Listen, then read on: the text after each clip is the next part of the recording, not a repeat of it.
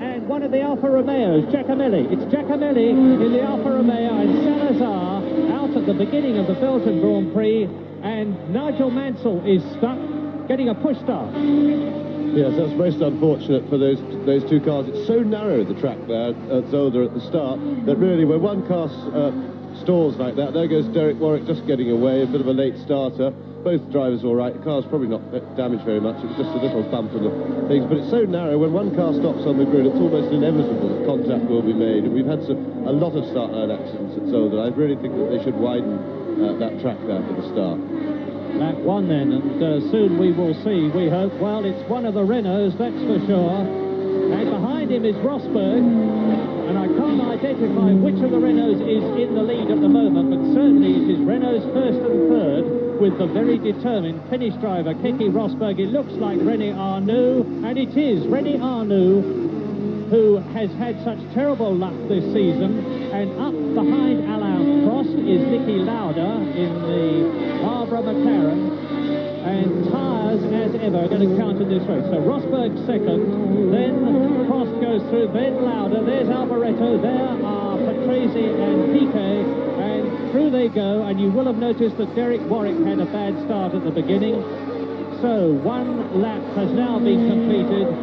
There is the spread out as they go down to the canal turn, with the enormous canal you will see in the background as they turn. There it is. And René Arnoux is, as he has done so many times before, leading from the start with Rosberg, Prost, Lauda, De Cesaris, Alboreto, Patrese, Piquet, and there is Elio De Angelis in about 9th position. Now this is the second lap up to the chicane. I see some yellow flags waving up at the chicane at the top of the picture, just in the background there. But we didn't get a chance to see what the incident was, but it looks as if somebody's gone off there. Well, René Arnoux will be praying, I'm sure, even this early in the race, that he has car reliability this time. You will recall at San Marino he had the most appalling luck. There is the very talented Alboreto, still ahead in the Candy Tyrrell of the two-turbo BMW Brabham cars of Patrese and Piquet as the leader goes through. Yes, Alboreto has certainly come on a lot, and it looks now as if Ken Tyrrell's put together a much better car than he has had for the last couple of years. Alboreto impressed a great deal at Imola in the last Grand Prix, but it was difficult to make comparisons then because it wasn't a full field there, and there weren't, of course, all the FOCA teams. But he impressed there, and he's certainly confirming it here. He's qualified very well indeed. He was very quick in qualifying, and he's at the moment doing a very competent job in the race. Well, let's watch carefully Keke Rosberg. I remind you that in second place he is in the new FW08 Williams car.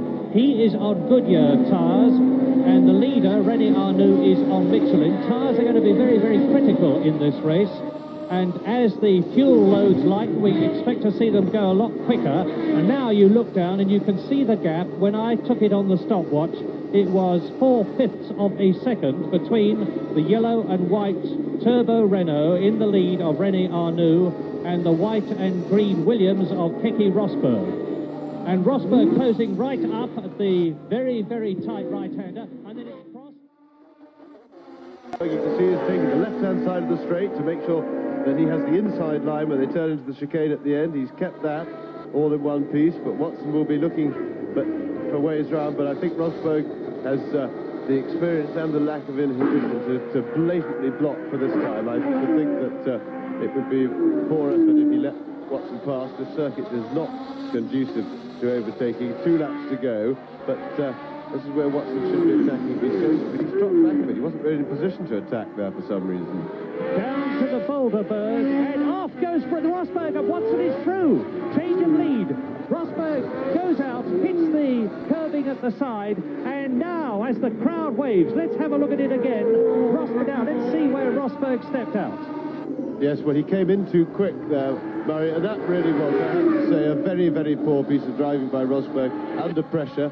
as I was saying, it was going to be very difficult for him for Watson to pass if he blocked properly. The one thing when you're blocking somebody you don't have to do is to drive fast. There was absolutely no reason for Rosberg to arrive fast into the chicane. Watson's now on his last lap, a formality to complete now it should be, and Rosberg must be kicking himself, but that was a blatant mistake as a result of employing completely the wrong tactics. There was no reason for him to be trying to go fast, which is what happened, and he should have just been concentrating on keeping a clean line and keeping in front of Watson on the straights. Well, Rosberg tapped his helmet for some reason, whether it was to say I need my brains testing or whether he's very tired, I know not. It makes no difference, because on the very last lap, John Watson is on his way to his third World Championship victory in his long career, after having won in Britain last year and having won in Austria way back in 1976. This is going to be the third Grand Prix victory for the Marlborough MP4 car, the McLaren car, and there's a disconsolate Rosberg coming through, and now John Watson is within sight of that checkered flag. He's going down the finishing straight, and the Belgian Grand Prix has been won by John Watson. Where is he? Keke Rosberg, yes, in second position across the line, and then behind him, we haven't seen Lauda for a long time, should be Lauda in third.